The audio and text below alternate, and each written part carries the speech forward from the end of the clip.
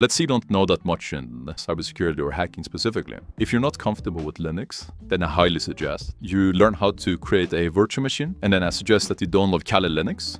And you can look that up on YouTube, right? We have guides inside of this in Hack Academy as well, but this is very simple. Just look up how to set up Kali Linux in VirtualBox, something like that, and you will learn that.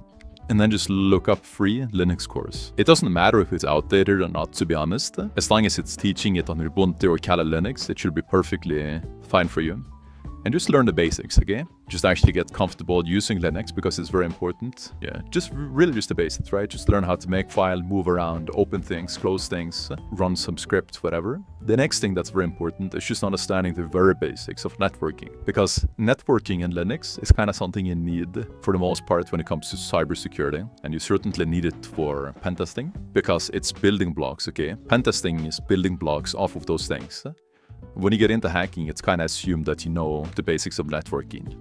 You know the basics of internal and external IP addresses, and you understand the difference between ports, what some common ports are, right? Like 22 is SSH, port 80 is HTTP, and port 443 is HTTPS, right? Like just very basic stuff.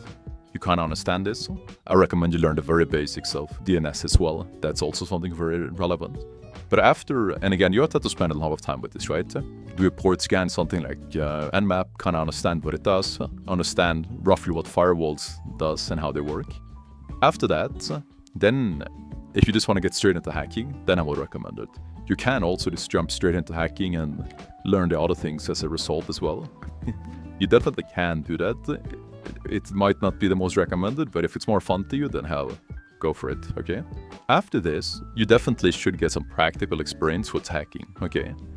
I will show you two very simple CTFs, and don't worry if you find them very difficult. It's your first time doing this, and nothing is simple the first time.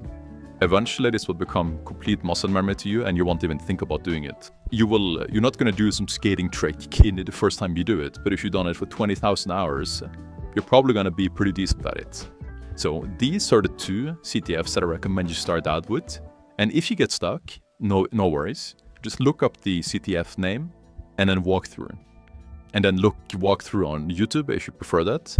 I recommend just sticking to finding very simple CTFs.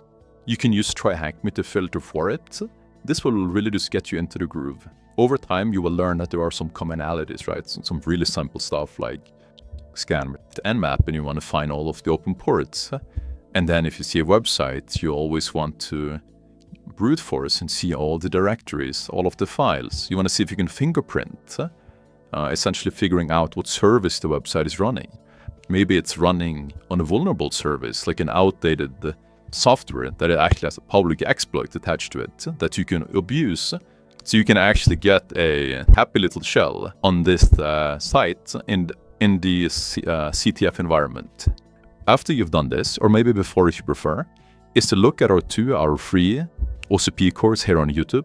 It's completely for free, and it's a sneak peek of essentially what the full course looks like to some extent. It's obviously very, very compressed, and it won't have as much value, of course, but it's still going to be massively useful to you.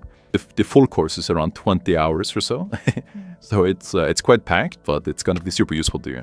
And then also check out the little cheat sheet, Excel cheat that we made that will essentially cover most of the techniques that you need for the OSCP.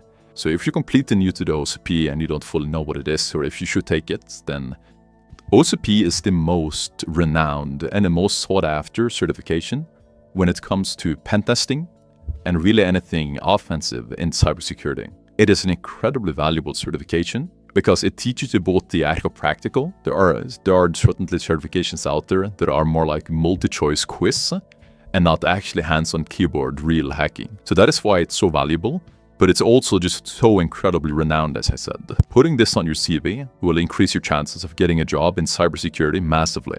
Okay, and if you want to get a job with ethical hacking or pen testing, then it's the most beneficial certification that you can take. Now you know that it's incredibly valuable. The question now is, okay, how do I actually get it?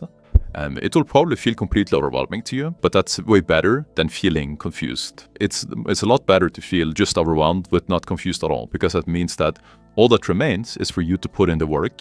If again, this works amazing for you and you just keep learning and keep learning and keep learning and you know exactly what to do, then awesome. If you need more help with this, right, then definitely check out the Academy. You can ask me any question you want. We have people of all different levels there. There's hundreds of students, people that are just taking the OSCP, people that are brand new to hacking, people that are just learning the basics of Linux, pretty much anything we have. And yeah, I definitely think you will find it super valuable. And even if you just even if you're curious about the Academy and you don't want to do the stuff before, that's fine. You can check it out for free with their free trial. And if you don't like it, no worries, you can cancel anytime. But yeah, I think you will really, really like it. And if motivation is really what you need, then just being around hundreds of people and just knowing that people are studying constantly and people are learning, and it really incentivizes you to learn as well. I really hope this video gave some insight and was useful to you. And I wish you the very best on your journey and have an awesome day. Thank you.